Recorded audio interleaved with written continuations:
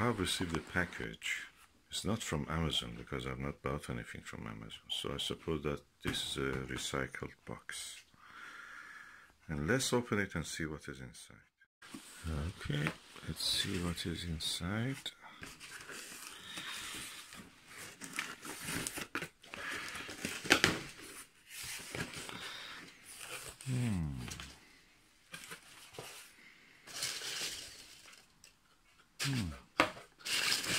One thing and another thing. Oh, a cloth of 30mm. Oh, some of these have gone into it. So let me put these things out. Is there anything else here?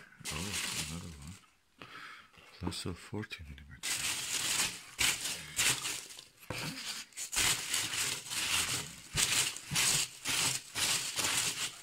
I like to play with these things anyway. I'll show you the side now. So,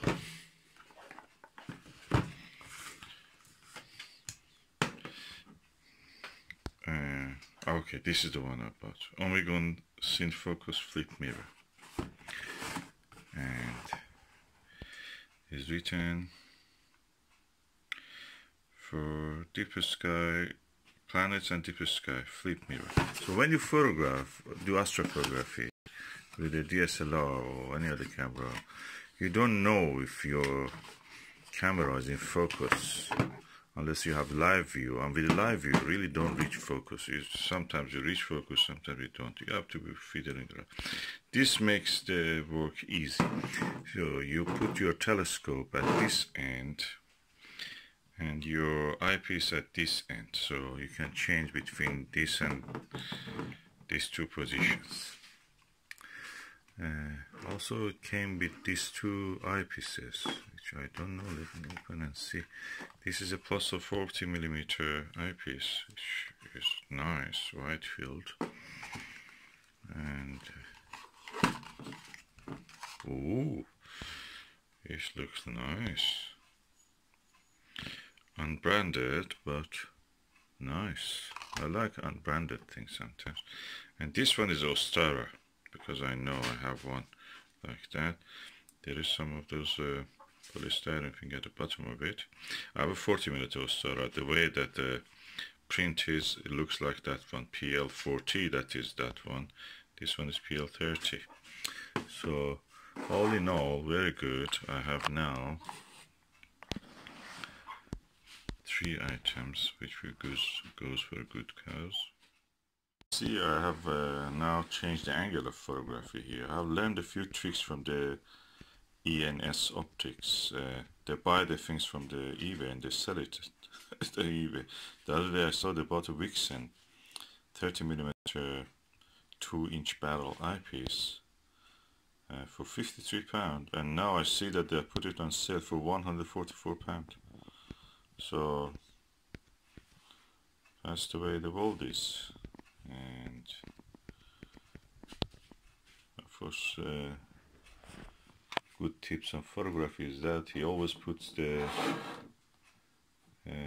eyepieces like that, and in a white background he has a proper, he has a cardboard rises up this way, he has a diffuser of light. And so I've been there, about I made a mistake, about a big LX90, mid LX90 from them for around £950. He kept my money for 2 months. After 2 months I had to go and bring it. And yeah, and then I found that LX90 you could buy it for £400–500 in eBay. So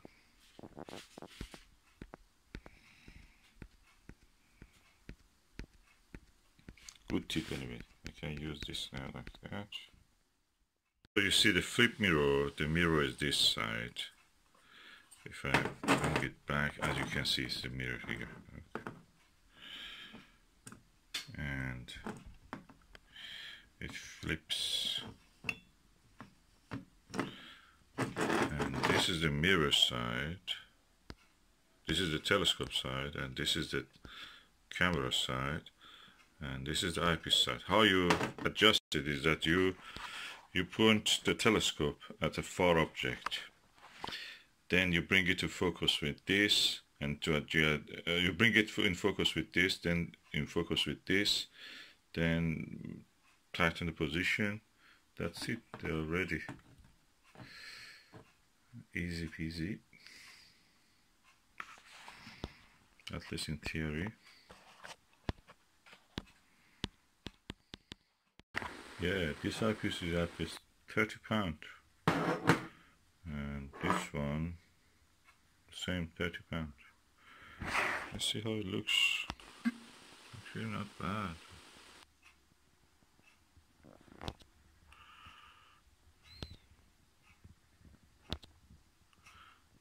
Do I see some chromatic aberration? Probably.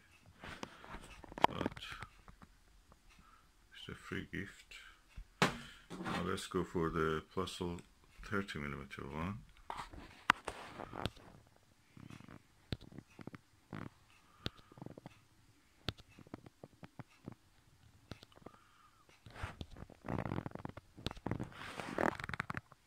Okay, no chromatic aberration with this. Let me try it again with that 40mm.